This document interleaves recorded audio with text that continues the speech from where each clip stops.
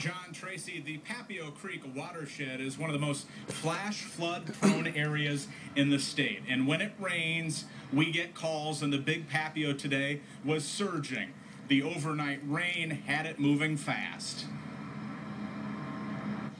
This is how the Papio looked around 9 this morning near Regency.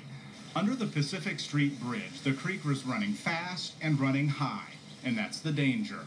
Water even raced over the bike path. As dramatic as it looks, experts say it's normal.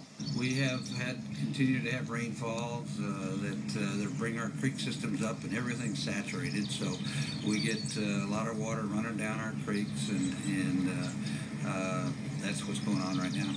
But normal is not always completely safe. Water over the trail is something that needs to be taken seriously, as joggers on the trail already know. Well, I'll usually do a drive-by, and if it's in the banks, then I go ahead and run.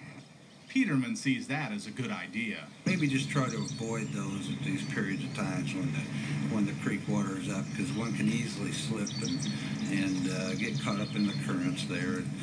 Not a real crisis situation, but just be extra cautious and